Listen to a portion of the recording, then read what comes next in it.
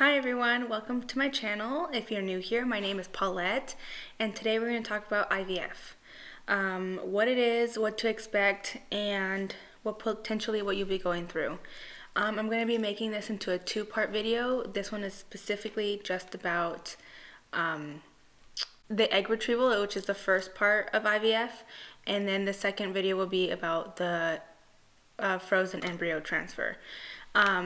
Mainly because it's so long and so much information of what happened or what I went through that I don't want to make it a crazy long video. Plus, I do want to have you keep in mind that this is from my personal experience, and if it's something that your doctor and you have discussed that it's similar to what I'm doing, then great. If not, and you just want to watch, that's great too. I don't mind. Anyway, so recap to why we started to do IVF. So we went through 3 IUIs, which is inseminate. We went through 3 IUIs.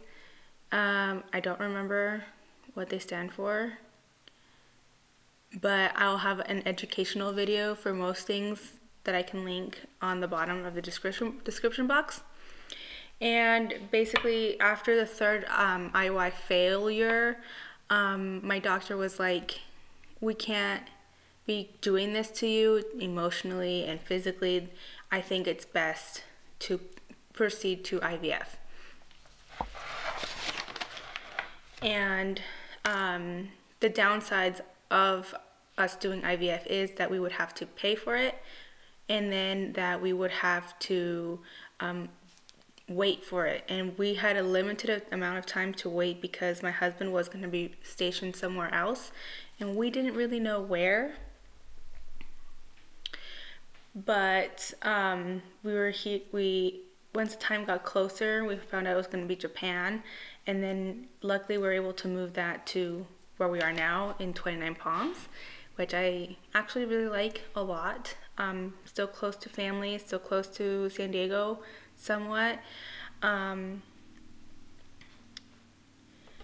So yeah, going on with IVF. So first they had us on a wait list, and we had to wait, and then I called them, and I was like, around the time they told me that our time would be up to start IVF, and they're like, actually, yeah, we were gonna call you tomorrow, but today's great, let's start you on the whole track for IVF. The first thing that they had to do was a saline infusion sonogram.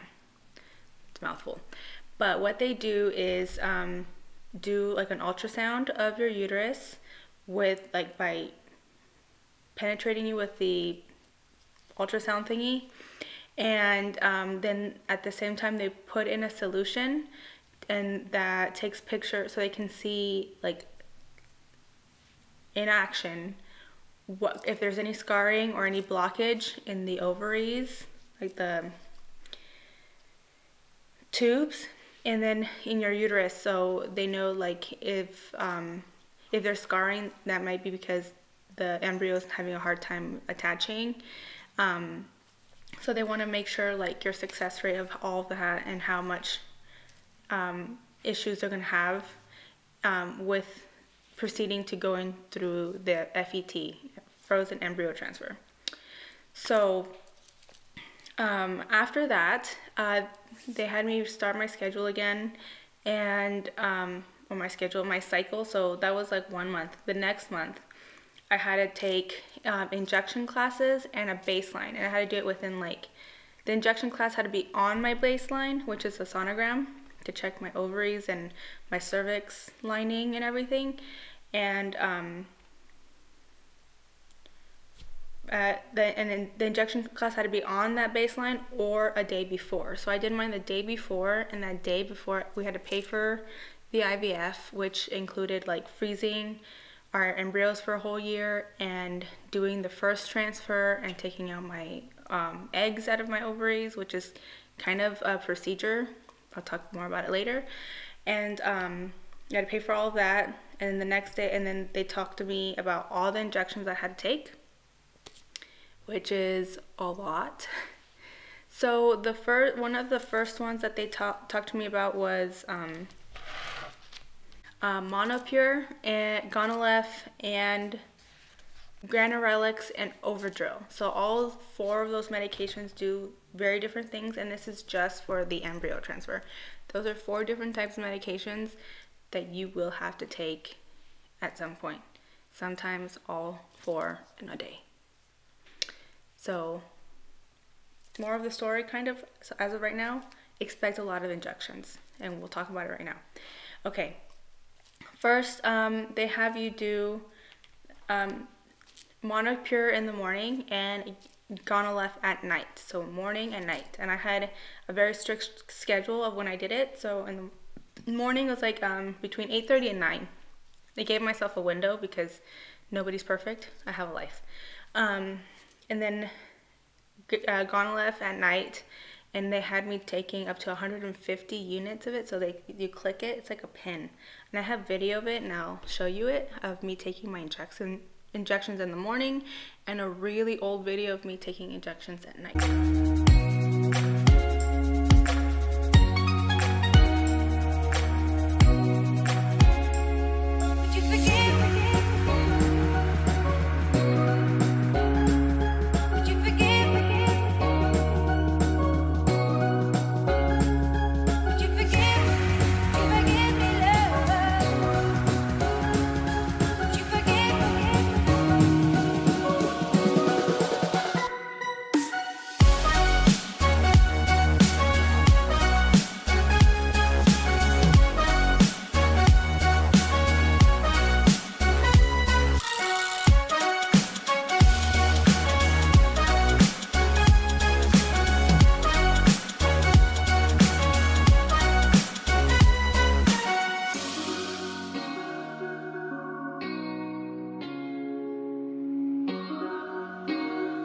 Is when I was doing IUI.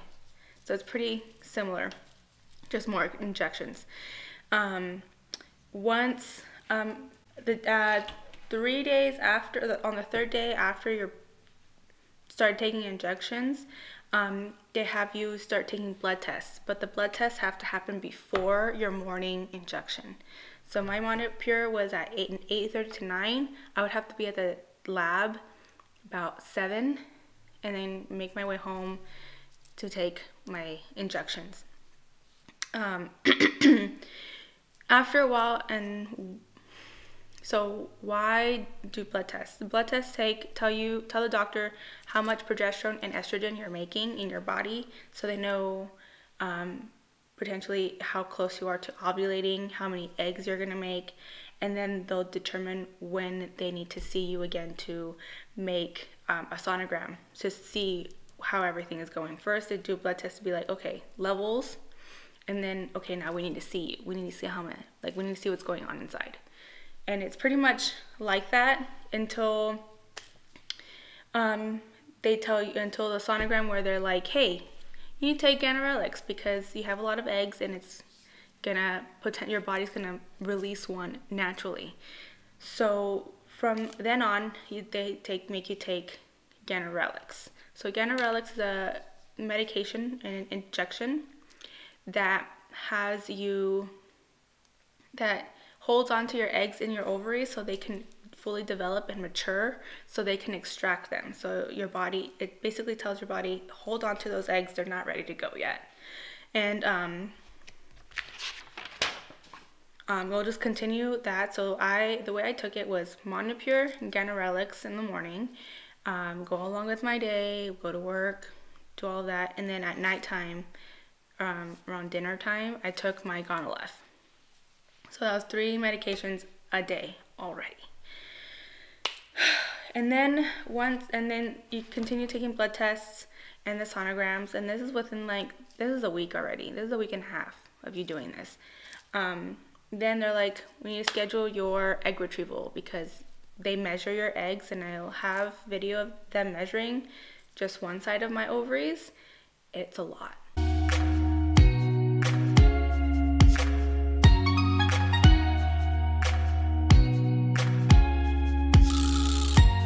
It's a lot. As you go along with this, you know basically what you're looking at in a sonogram. It's crazy. Like, the more you know from just watching a bit like this, you know? It's insane how much you learn. At the same time, I feel like it's a little sad because you know so much, yet nothing has happened. Whatever. The egg retrieval day. So 36 hours before your egg retrieval, they'll have you take Overdrill. But in my case, I had to take a different kind of medication because of my chances of having overstimulated ovaries, because my doctor estimated me having about 24 eggs in my ovaries. That's an estimation. That is not what I had, but it was pretty close.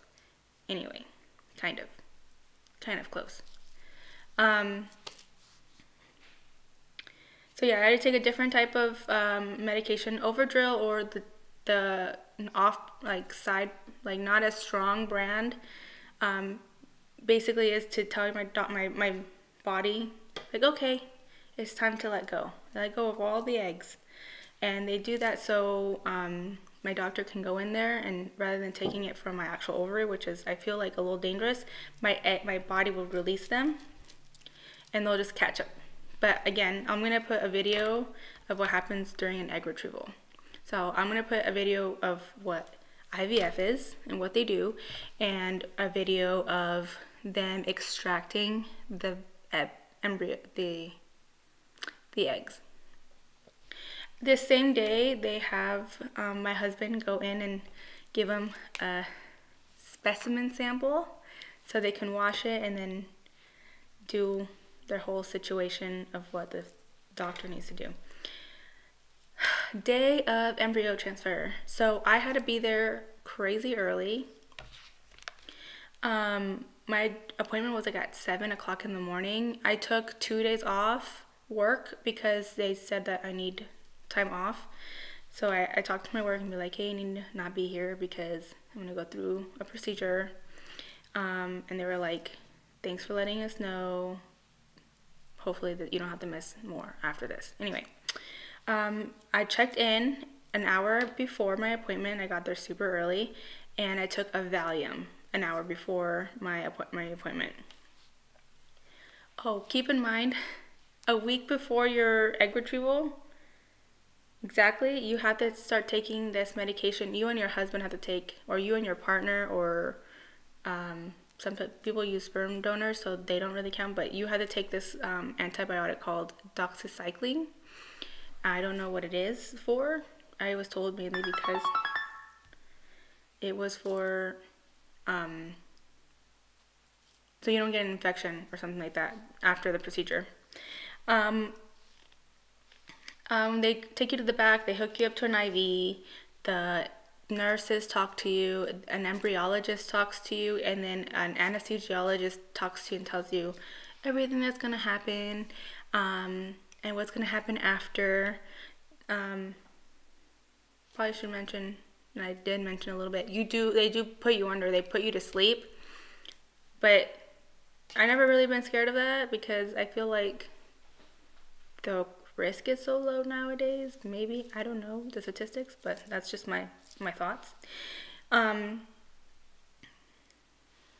Once they hook you up and they give you these nice socks that I still wear around the house, actually, and you have in a little gown and a hairnet and everything. They walk you to the operating room. I guess they want to say operating room, but it's a room. It's a big white room with a ring light on the top of the ceiling. Kind of machines everywhere. And then they have this bed that looks kind of like a massage table and a gynecologist table thing all in one. It's weird. It's like shaped of a person. They lay you down, and then the anesthesiologist comes in and tells you hey, hooking you up, and hopefully you're comfortable and everything. And then you wake up, and that's it, pretty much. You do a whole bunch of medication just to get out eggs. After my embryo transfer, my doctor told me that he was able to take out 17 eggs out of my body. I know that's a lot, right? But 7 of them were immature, so I technically, after that, had 10 mature ones. And they give you like a little paper like this. I wrote on it, but this is basically the process of your embryos, and as they go, they start rating them from good and fair. Good, good, and fair, fair. They don't have like a number thing that I've seen other people have. That same day, they'll fertilize the eggs and then have them watch them every single day. And then the only time that you ever hear from them through email is on days 1, the first day, the day after your embryo, the 3rd day, 5th, and 6th day. And then after the 6th day, they'll let you know how many in total they have frozen. Your doctor will call you and tell you, call me when your cycle starts all over again, and we'll start the process for the transfer, which will be another video, because this is already as long as it is. To me, that's already too long. Anyway,